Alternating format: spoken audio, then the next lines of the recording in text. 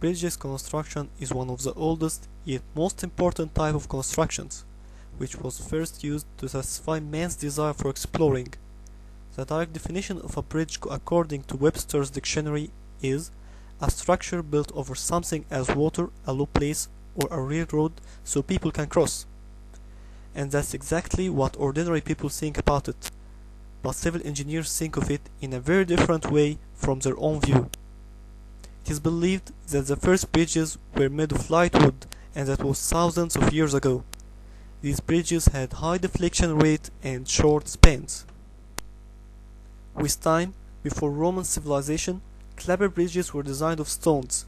Of course they were much better than wood, but due to their brittleness they also had low spans and were used to cross small canals or such.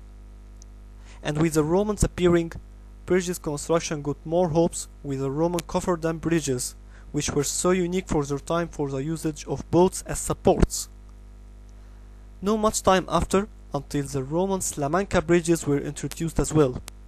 As arched breaks, they allowed for crossing longer spans. But it really wasn't until the end of 18th century when the real thing began. It is exciting to know that there are some early iron and steel bridges still in use today.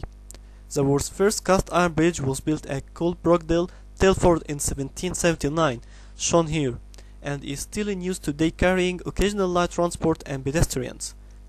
Until 1840 the construction material used was either cast iron or wrought iron or a combination of both.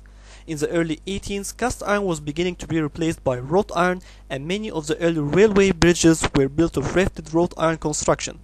It was not until the late 18th that steel began to replace wrought iron, and by the early 19th, wrought iron was no longer available, as worldwide, steel makers had moved to producing carbon steel, a much more reliable material. Chronology. In 1857, Wieskel Bridge was the first large wrought iron girder railway bridge to be built in Germany.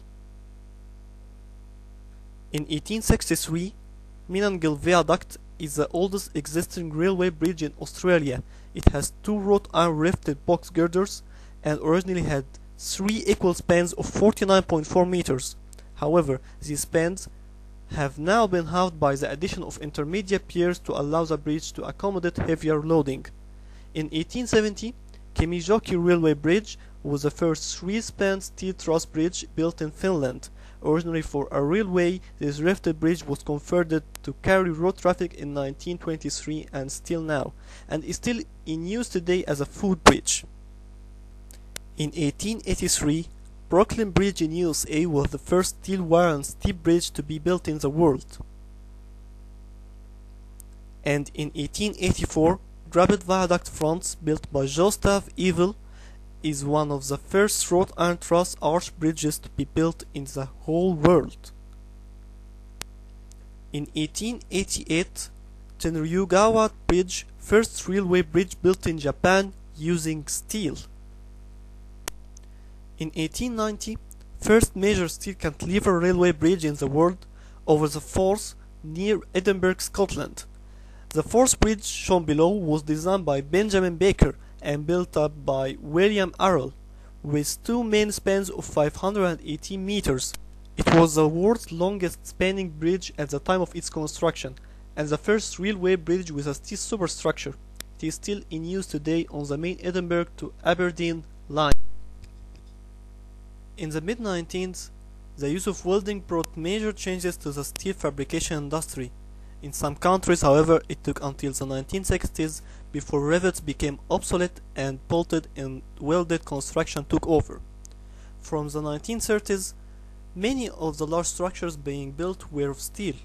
Notable examples include 1931 George Washington Suspension Bridge in USA, 1932 Sydney Harbour Bridge in Australia, 1937 the Great Golden Gate Suspension Bridge in San Francisco, USA, and in 1966 Severn Bridge in Bristol in United Kingdom. From the 1950s to the 1980s, during the main period of United Kingdom motorway construction, the short spans and greenfield sites favored the use of concrete. However, from the 1980s, United Kingdom fabricators invested heavily in automation to reduce costs, and the arrival of heavy carnage in large numbers allowed steelwork to be erected far more quickly in large elements. This, together with the need to construct in restricted conditions, made steel far more competitive in the short-medium span ranges. Composite construction, making the best use of concrete and steel together, was shown to be the economic ideal for spans up to 65 meters. The change was initiated by a series of contractor-designed steel alternative proposals to conforming concrete viaduct designs, which showed that steel was again competitive.